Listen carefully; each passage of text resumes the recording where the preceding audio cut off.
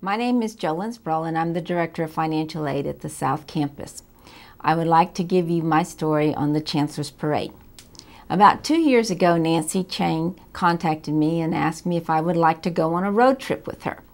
She wanted to go to Leggett, Texas to watch the Chancellor in a parade. Nancy and I headed out toward Leggett, Texas, and as we were driving, I kept wondering, what kind of parade could the Chancellor be in? And better yet, what kind of float would they put her on? You know, I was thinking, would it be a red convertible? Maybe they've made her the Grand Marshal. I've come to think of her as almost royalty. Someone that, when she walked into a room, demanded attention and she received that attention. I couldn't picture what kind of a float that they could put together that was deserving to have her sit on top of. As we drove and we reached Leggett, Texas, it started to seem a little different, and the questions that came to mind then weren't so much about the float.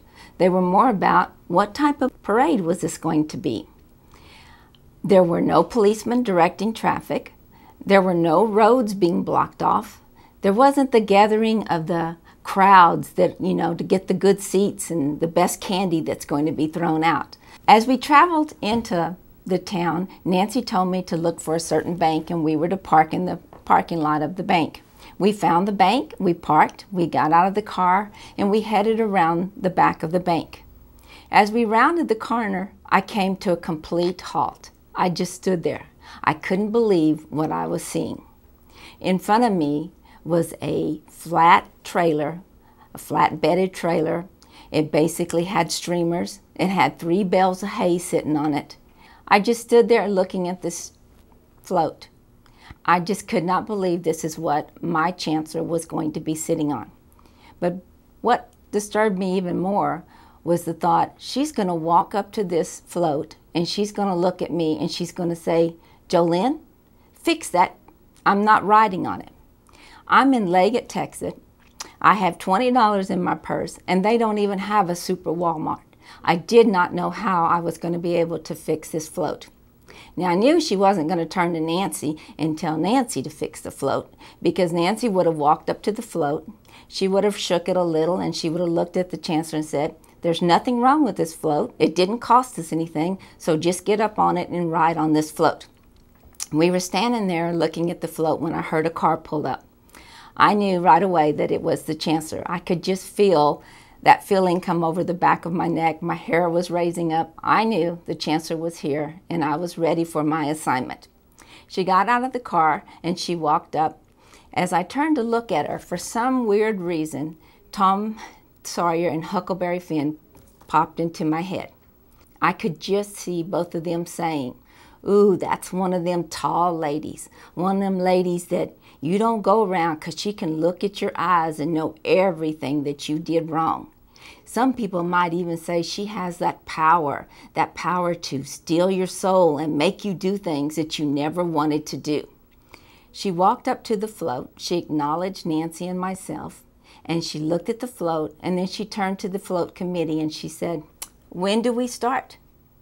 She was ready to climb on top of that float.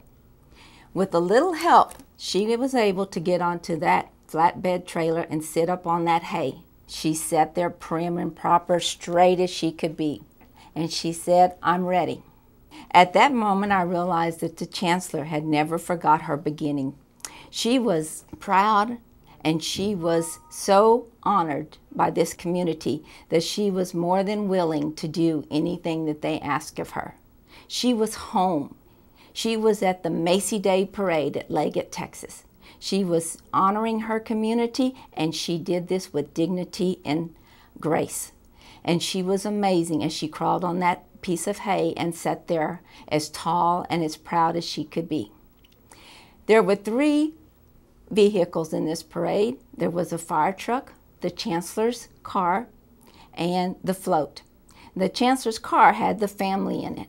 She looked at Nancy and I, and she said, you two may ride in the car. I politely bowed out and said no, that was okay, that I would just wait for Nancy here at the end of the parade. She looked at me and she explained, I have many families.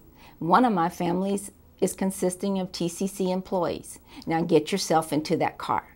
And so I obliged and got into the car.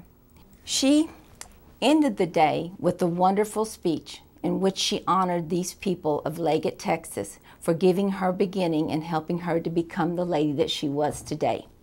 And I can also assure you that no time during the day did she stop recruiting students to go to college, because I had a long line of students that day to explain financial aid to at the Macy Day Parade in Leggett, Texas.